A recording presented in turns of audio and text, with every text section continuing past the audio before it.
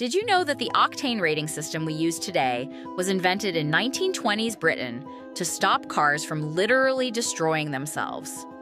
Early British motors had a deadly problem called engine knock, where fuel exploded at the wrong time, shattering pistons and ruining engines.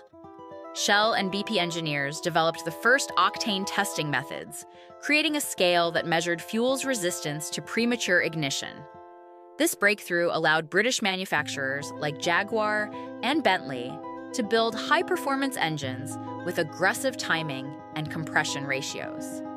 Higher octane fuel meant engines could squeeze air and fuel harder without knocking, unleashing massive power gains.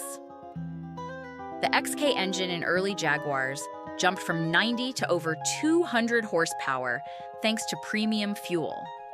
Bentley's racing engines pushed compression ratios to levels that would have been impossible with low-grade petrol.